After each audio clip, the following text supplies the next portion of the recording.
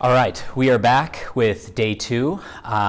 So I was here for about 4 or 5 hours last night with Hyrum, and then maybe you can tell them how much more time you were here today, just so you guys get an idea of how extensive this process is. Yeah, I put in a couple hours again today before we came, kind of prepping things, and it can go long. Yeah. There's a lot of screws to turn. So. Well, great. What do you want to start with today? Well, if I can remember where we were yesterday, we looked at setting the repetition springs and kind of how that affects things. So I want to look at, I'll just mention the next thing I would do. One of the things that we talked about that we can adjust on the piano is where the hammer starts in relation to the strings when the key's at rest, right? Okay. That distance that the hammer has to travel and how that can affect your power as a pianist and also your speed, right? Obviously, the less distance the hammer has to travel, the action's a little faster, but you also sacrifice some power because you don't have as much room to accelerate the hammer into the string. So it's a trade-off. But also, I mean, there's more to it than that. It has to do with the timing of the hammer needs to hit the string in a timely way in relation to when the key's going down. Right.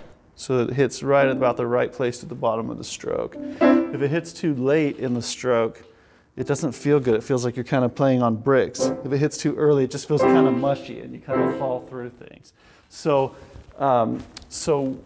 what I'm getting at with these jack adjustments is I'm trying to create a stable platform so that I can get a nice hammer line. Now I've worked on a lot of the piano already, so you can see this, this hammer line is just perfectly smooth here.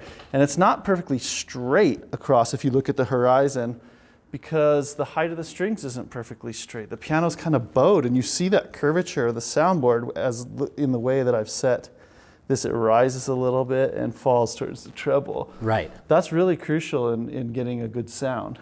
So, but anyways, just so you're aware.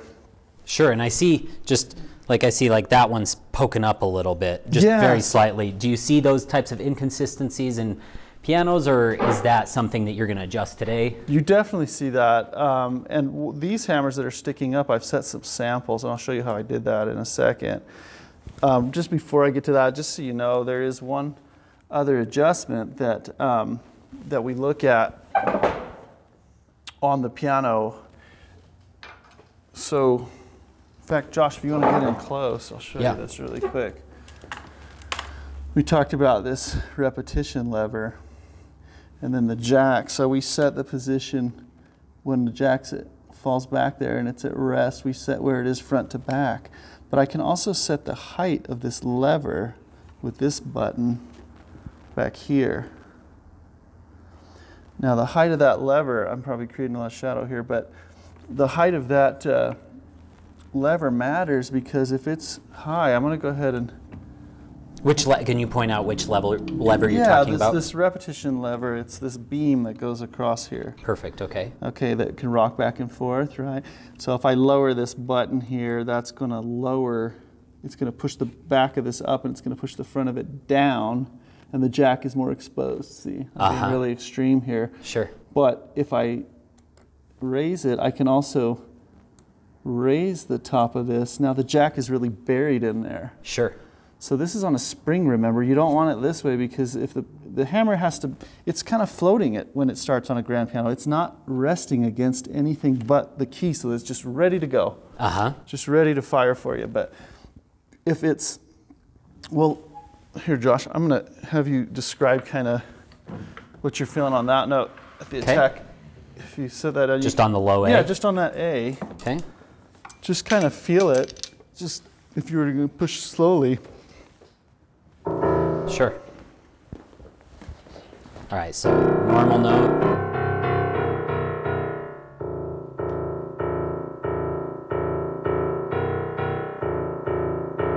I think it feels like it's less powerful. Yeah. Like maybe lighter almost, but like I don't actually have a tactile feel to the hammer as much as this. I feel like I'm really like in contact with the hammer here, like my fingertip can feel that hammer raising. This one, it feels ambiguous. Yeah, there's nothing that happens the first part of the stroke, and that's exactly what it is. You're not in contact with the hammer because that jack is so low. Okay. And it's floating, and also, you know, that's not a very stable platform for the hammer to be resting on essentially a spring, right? So I can hit it hard, and it settles in different places, low and high. Uh-huh. So to create a firm platform with the Grand, then we set the height of this to where the jack is really doing most of the work supporting the hammer, just ready to fire. But I can't set it too low, or what we get here is that the jack, I'm going to trip this out with my finger, and we'll probably see this in the head cam too. It might be hard to see because you're coming in at that angle, but if you look through this window here or on the other side, as I trip the jack, it didn't go all the way back under the knuckle. Did you see that? It gets caught. Oh, uh-huh. So I can't, you know, I'm not going to repeat very well. It's going to trip out and it's not going to reset very well. Okay, and that's if? That's if this rep lever is set too low. Okay. Or, you know, so I need to go a little bit higher and a little bit more. There. Now, I know that it's supporting that. Both the rep lever and the jack are kind of helping one another, but it's a firm foundation, if you will, you know, for that hammer to sit on, but it's also ready to go. There's no wasted motion, and it can reset very quickly for repetition. Great. So now that that's set, we can do the samples. Okay. And I'll just show you how, you know, that might be done typically.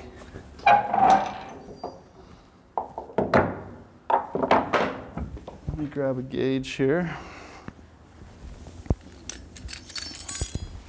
So every manufacturer has a specification, typically where the starting point should be. And I think Steinway was always held to, if it doesn't work at that specification, adjust it so that it works. So this is just a gauge that, you know, it has that built-in spec for this size of Steinway for me.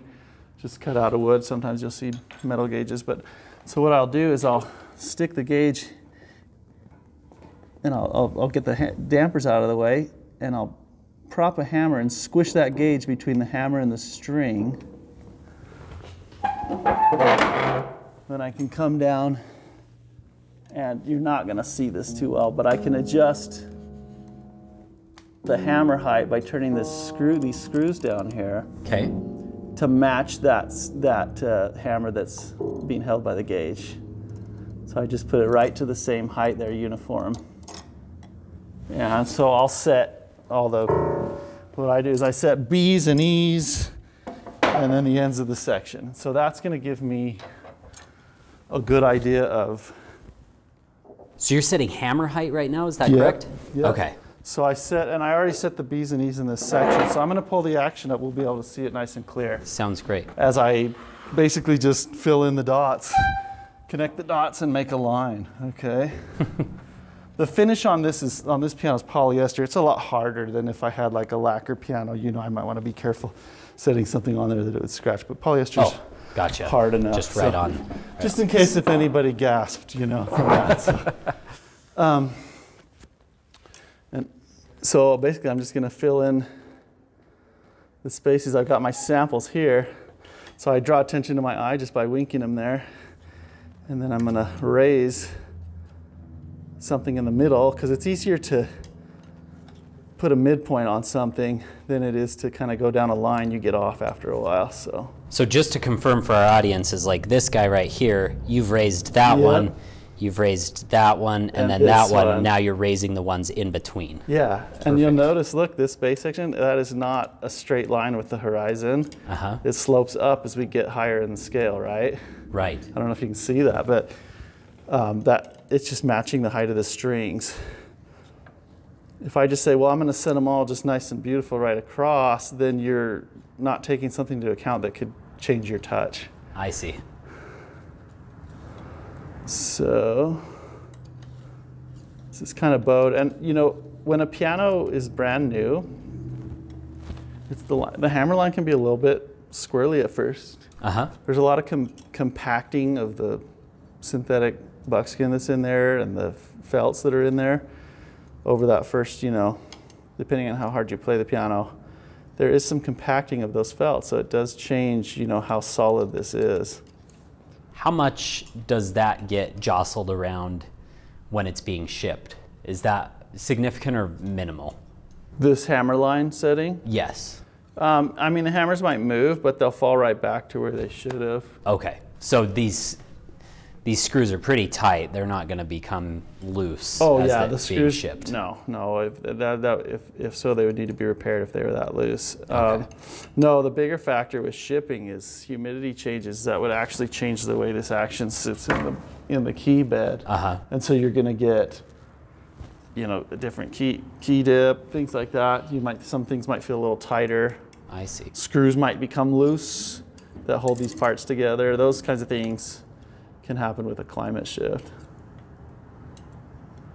The piano does pretty well shipping. Yeah. And in storage. Good to know. Yeah. So let's see, just about got this section.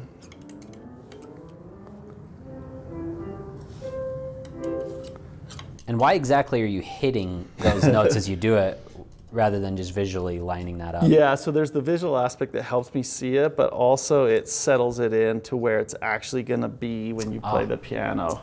Nice. Okay. And if I go like this, that takes a long time. Yeah. And it's actually not as accurate as if I just kind of tap them. That's just a trick I've learned in setting it. Nice. So, yeah, I don't know, is that annoying to see the constant tapping there? But I've watched Hyrum do this on my piano. It's tedious. He's like, okay, go get some dinner while I do this section, or the whole piano, I guess. But for me, this is one of the most comfortable things you do with regulations. It's up here where I can reach, I'm not peering into the darkness. It's great, so I don't mind too much. Okay, so we've got that, and I did that similar setting to the rest of the piano there. So I'm just going to taper that so that it makes...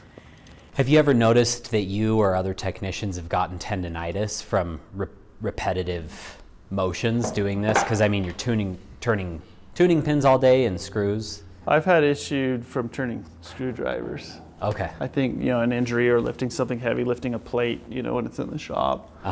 Not so much just from these small screws, but I do try and be mindful of my body position so that I don't. Yeah, I can imagine crouching all day, looking into the action could be... Slouching all day. Yeah. Odd angles. So that's our hammer line. It looks pretty good. Great. And you did this before I got here today, Yes, correct? I did all of that. So perfect. And so we're going to carry on from here. We're going to look at let off and drop in our next segment. Okay, sounds great.